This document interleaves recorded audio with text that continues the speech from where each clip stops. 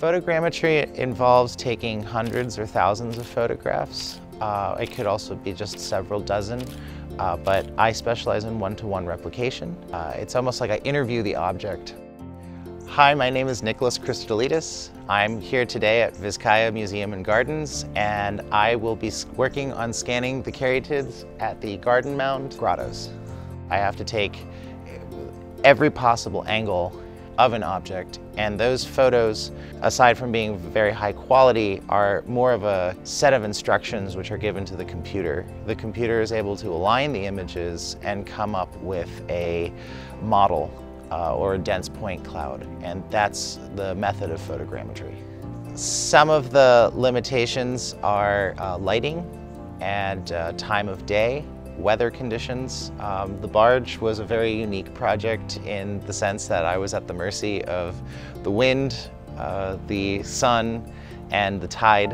I don't think I'll ever be able to say that on another project. Being inside, in the house, there are many elements that have to be specially lit, and a unique environment has to be created so that the optimal photograph is created for the 3D data. For the Yours Truly project at Vizcaya, we've scanned several of Deering's personal objects, like for example from his desk to his golf clubs and his own shoes. And those have been able to show a more well-rounded picture through the letters of correspondence as to who he was and what these objects were and the relationship they played with one another. The Garden Mound was scanned back in 2018, and there have been several changes that have occurred to the Garden Mound, and so we're going to be doing a comparative analysis from the data from the first set and the second set. And also if there was a need to replicate any pieces that have fallen apart due to erosion or time, this data will make it possible to be able to reconstruct it.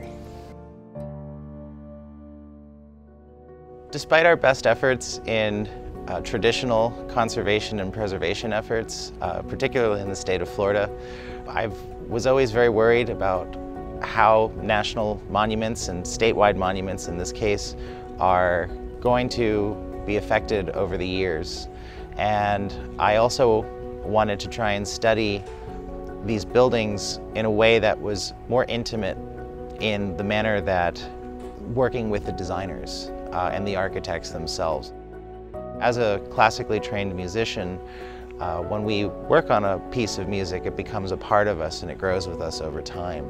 And I wanted to try and create a system by which I can internalize and study these incredible buildings. And through the methods of 3D scanning, it's offered all of the possibilities of everything from preservation and conservation and analysis, and trying to create catalogs throughout the world of these masters' works so they can be studied by students and designers.